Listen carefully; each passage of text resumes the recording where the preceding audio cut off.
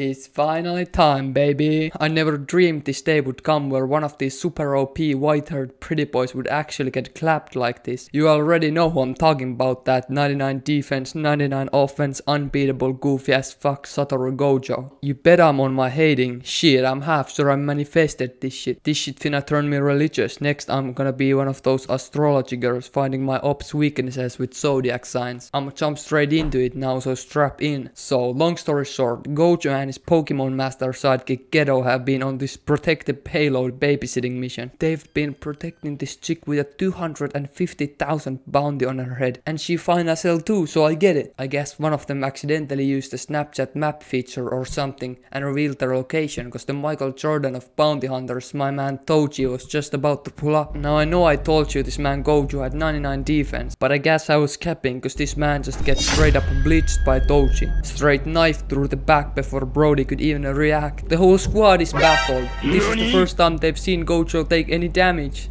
No, we fuck. Don't tell me your plot armor ran out now. Gojo is looking hella gobblesmacked, but of course he tries to play it off and act all cool. Man can't be getting caught lacking this bad in front of the baddie. Now the battle starts and Kito launches this disgusting worm thingy towards Toji, ready to gobble him up, and then he goes to rest Gojo. But nah, he gotta act cool and starts explaining some magical mumbo jumbo excuses for why he got caught lacking like that. But he's fine now, so he's ready for his get back. Of course the worm got sliced up in a second, and Toji is not going to be outmatched in the ugliest pet competition with Gedo, cause he pulls out his own slug, and that thing's ugly as fuck. That thing right there is proof that there's no god. Got me shaking in my boots just by looking at that thing's face. Gojo tries to catch Toji with his attack, but he just dashes away, and that shit looks like fucking teleporting. The speed difference is just too big. It's like putting prime Usain Bolt in a running competition against James Harden before a trade. That shit's unfair. Now we learn that our guy Toji doesn't even have any of this cursed energy, but he has a heavenly restriction,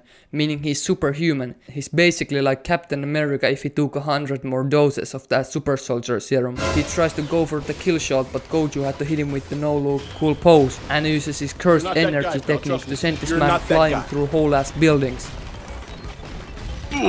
Unfortunately, when Gojo tries to hit him with the monologue, Toji's already got away, ready to attack again. He found out Gojo's greatest weakness, which is that man's got no bag. He's been spamming the same step back 3 infinity the whole show. Gojo tries to get ahead of it though and starts stealing. My man copies Pain's move Shinra Tensei from Naruto almost exactly, except on a baby scale. He thinks he's safe until Toji launches the worst thing possible at Gojo, a swarm of insects. Gojo is looking absolutely baffled, gobblesmacked, led astray, bamboozled. Toji takes the chance for the upset of a lifetime and comes from behind. Now, Toji is about to run one of the most disrespectful fades of all time, so strap in. First he stabs Gojo straight to the neck through his barrier. We're not gonna listen to any more one-liners from this guy. Next he slices the knife through his chest, cuts his left leg 4 times, doing his best Gordon Ramsay impression. This man Gojo is literally getting cooked. He dodges, hits him with a sweep kick, and smashes his head to the ground with another knife to finish the fade. This leaves Gojo absolutely obliterated. Man is gone. You'd think Toji was done after killing the most powerful character in the show, but no, man's ready for the Jujutsu Kaisen sweep. Gedo is in the process of trying to ris up this baddie when this man Toji is ruthless. Brody thought he was just about to secure the bag when this guy pulls up and kills the girl, so he's understandably mad. He pulls out all his most powerful Pokemon, and I'm sitting here like, bro, you just heard this man say he killed Gojo, so what chance do you think you got with him? That's like Ben Simmons seeing someone clap Michael Jordan and being like, yeah, I can take him. Like, bro, you can't. But I mean, maybe I'm wrong, so let's see. Gedo starts the fight with sending his knockoff Rayquaza after Gedo. Toji tries to finish the fight quickly with the clock. Gedo manages to do a clean block by sacrificing his pet squid. That's 2 of his 6 Pokemon already down. If this keeps up, bro is gonna run out. It seems like the dragon did nothing to Toji, but Gedo just keeps spamming and spawns the dragon again. Then he fires these little laser beams, fucking crystal pebbles, as if they're gonna do anything. Toji dodges them like light work. The dragon gets clapped again, and now you know that thing's not coming out anymore. Gedo tries to hit bro with the domain expansion, but Toji just slices through that shit. As a last-ditch effort, Geto swallows his pride and tries to absorb that ugly-ass slug. But even that somehow fails. At this point, you know bro is frustrated. He's gone through his entire bag and hasn't even been able to scratch this man. All that effort for nothing. Even Tony Stark got at least a drop of blood. But now it's time for Toji to clap back and he gives Geto that Luffy chest treatment. And then kicks him away. In 1 second he ended this man's whole career. This man Toji is on a run. He spun the block and killed all 3 of them. Then he just goes to retrieve the bounty for that girl and that's it, right? Well, not exactly. Brody was on his way to buy some new legendary gear or something, but little does he know while he was busy, Gojo was fighting for his life in the Gulag. If he were to go out like that, his legacy would be utterly squandered. He needed that Boston Game 6 LeBron James performance. Luckily Gojo managed to clutch up in the Gulag and now he spun back for one of the most legendary getbacks of all time. No, for real, that can't be you again.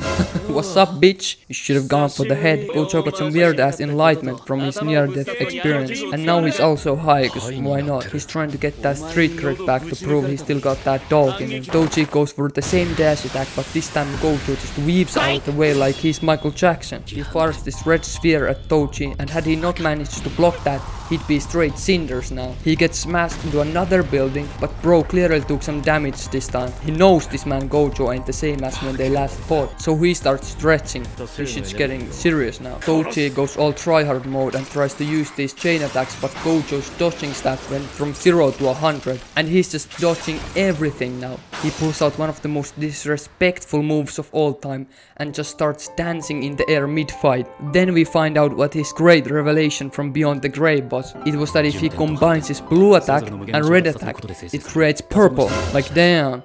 That's almost kindergarten level IQ. Next he's gonna memorize the whole color wheel and the months too. Shit. And at this point there isn't anything that Toji can do. He fires off the purple attack and this is just sad, man. Finally someone got close to packing up one of these super OP pretty boys, and this is the result. Gojo gives him that ace treatment, disintegrating a third of his body and making him look like someone took a big old bite out of him. And that's how Gojo proved he's still him. I'ma keep hating though, so hopefully Sukuna can swoop in and finish what Toji started. Anyways, I'm done, so see ya.